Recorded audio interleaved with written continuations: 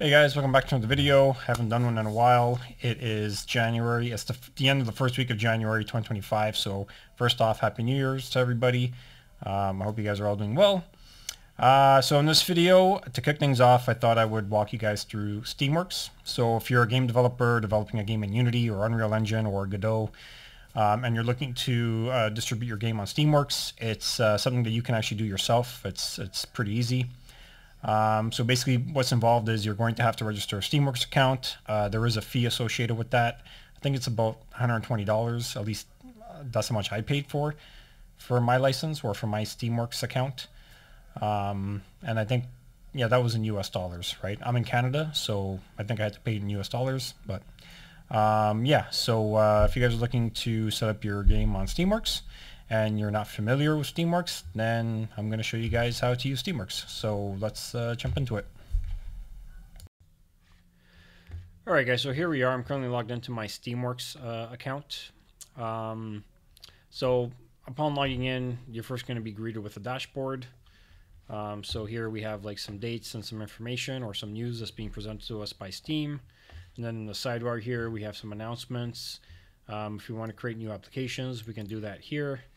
And they also have an SDK that you can download and use. Personally, I don't really use that, so I'm not going to cover that. And then up here in the main navigation, we have some links available, apps and packages, tools, users and permissions, and financial info.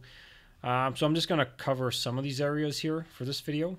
So the first thing we'll look at here is under apps and packages. We'll go to all applications. And then here I can access my application. I have a game branch and I have like a beta branch. The beta branch is where I do all my playtesting. So I'll give you guys an overview of the Steamworks admin for my live game. So Steamworks admin. Okay, so here we are. We're currently on the in the administration area for my game, which is called Shadow of the Orient.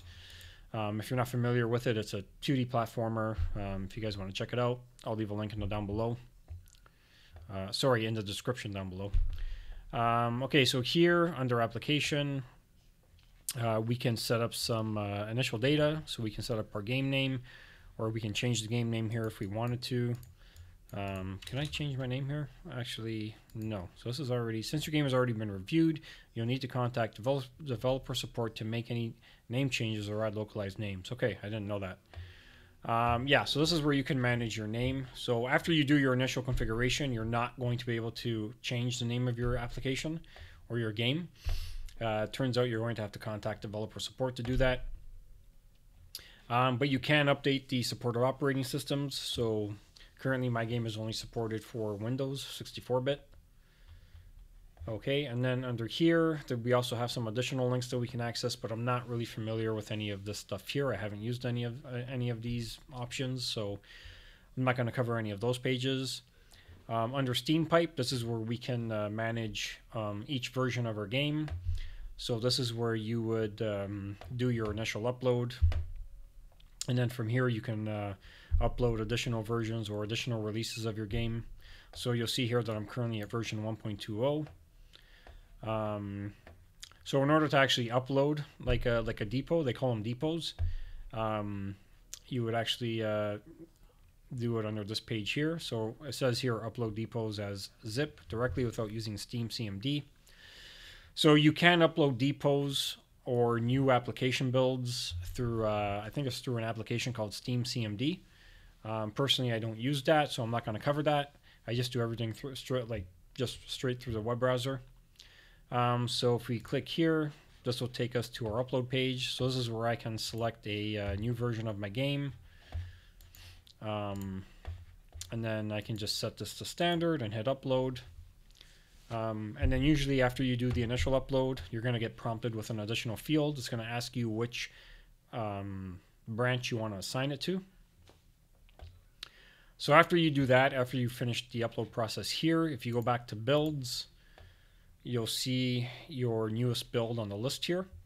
And in order to actually make it live, you're going to have to set it to the default branch. It won't actually allow you to select the default branch under the uploads page. For some reason, it won't let you select it. So you're going to have to come back to this page and make sure that the default branch is assigned to your game. So that's the actual live branch. If your game isn't assigned to the default branch, it's not going to be live. Okay, so I just want to make that clear. Okay, so this is where you would upload, again, this is where you would upload and manage each version of your game. The depots, there isn't really much to do here. So when you first set up your Steamworks account, you're going to have to set up, I think, an initial depot. So the depot is where all your builds get uploaded to, right? So when you set up your first depot, that's pretty much all you have to do here. You don't really need to add new depots, at least not for me anyways.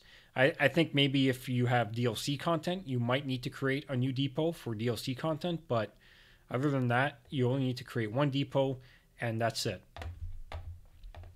Okay, what else do we have here? We have installation. I don't think there's much I need to do here. So under general installation, this is where you would define the installation folder, and then also the name of the executable file. So in my instance, when I publish my game through Unity, it creates a executable file, and the name of that file is shadowoftheorient.exe. So you have to define the name of the executable file here. So it has to match up exactly the same, otherwise your game's not going to launch. It just simply won't load. So that has to match up with the executable of your Unity file, right? Or of your Unreal Engine file or Godot executable file, whatever it is, whatever engine you're using. When you package your game and publish it, it's going to create an executable, and you have to make sure that the value in here matches up with the name of your executable file. So that's very important. Then we have a bunch of other options here. I'm not really familiar with any of these pages. I haven't really used any of these ones, well, except maybe for client images. So the client image is the actual icon image. So when someone purchases and download your game from Steam and they install it and they create a desktop shortcut, this is the icon that's going to that will appear on that desktop shortcut. Okay, so you can do that under installation, client images. Security, I'm not familiar with any of these features, but I believe this all has to do with digital rights management and anti-cheat and things like that. I haven't configured any of these, so I'm not going to cover that. Under stats and achievements, this is where you can set up your achievements for your game if you need achievements, and you can also set up leaderboards. So in my case here, I have my achievements already set up and configured. I don't have any leaderboards for my game, but you can add leaderboards. You can add one or more leaderboards if you wanted to. You can do that under here. Community, I haven't done anything under community, at least not much. That's under general community. Yeah, I haven't done anything there. Go to assets. Okay, so under community and assets, this is where you can upload, I guess, some icons for your game and some avatars. So that's done under here. Economy, what's under economy? I don't think I've done much under economy. And then there's also screenshots. Where would screenshots go? Steam input, Steam cloud. Might be, is it Steam cloud? No. Tools might be on the store. So let's take a look at that in a minute. So going back here to our Steamworks navigation. Yeah, so there isn't really much that I've done under general or under community. What's under user content? Did I go here? No. Okay, so yeah, so I haven't really done much under community, so I'm not going to cover any of these pages. Workshop, what's under workshop? Yeah, so I haven't done anything under workshop either, so I'm not familiar with these pages, so I'm going to ignore those. And then keys, I think this is for Steam keys, so I think you can create new Steam keys here if you want to. So you can create like a release key. You can also create like a developer key. So if you're not familiar with Steam keys, you can use those to give access to testers or reviewers. You can send them a Steam key, and then they can come to Steam. They can use that Steam key to redeem your game free of charge, and then they can download it and play test it. So that's pretty much what Steam keys are for. And then there are miscellaneous. I don't think I've done anything there. And then there's the publish tab. So this is where you would actually publish any changes that you make to your game. You can do that under here. So if you update like the title of your game or the description or some screenshots or some icons, After you're done that, you would have to come under the Publish tab and then hit Prepare for Publishing. That's where you would do that. And then I don't remember where you actually upload screenshots. Where is that? All applications, pricing, discount management. Huh. Yeah, so where did I do the video? Homepage. No, not here. View workshop. Okay, so that's for workshop. That doesn't go there. Migrate metadata. Nope. All right, guys. Well, there is an area where you can set the.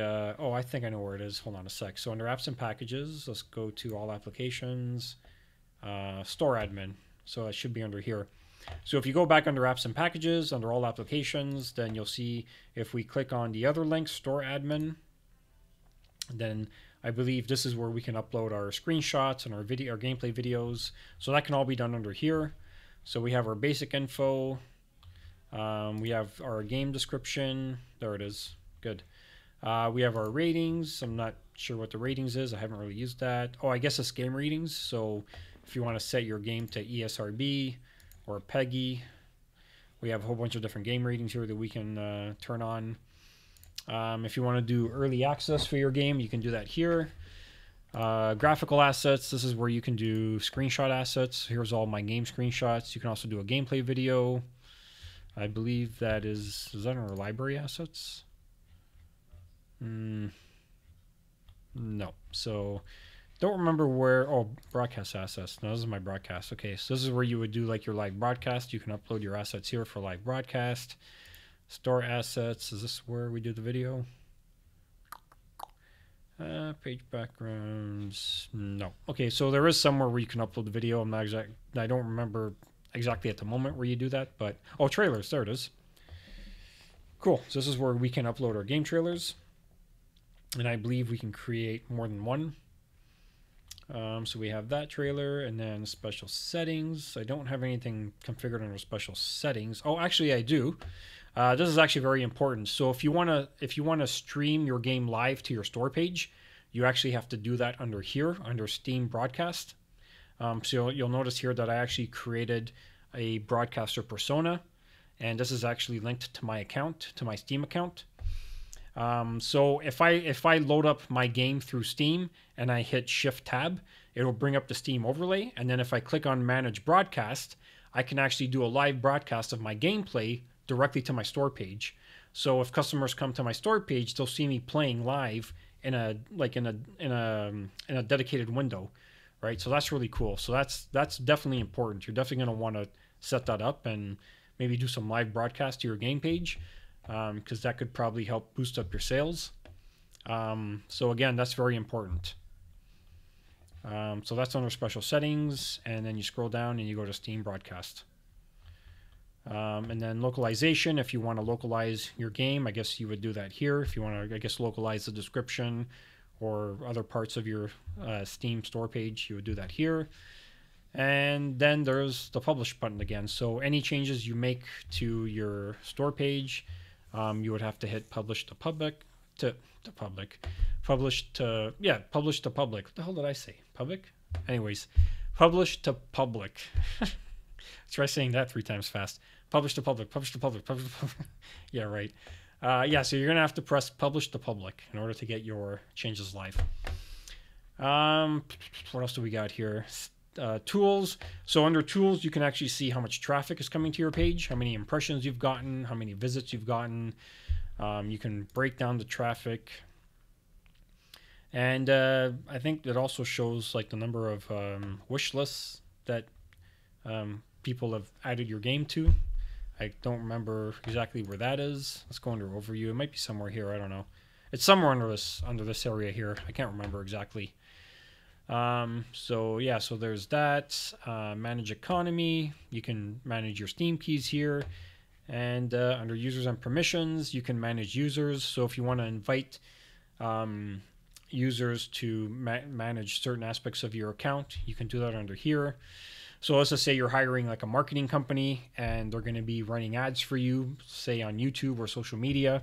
You can actually give them access to your account, and they can actually come in and they can actually manage the like the Steam traffic to see how much traffic is coming in through their ads.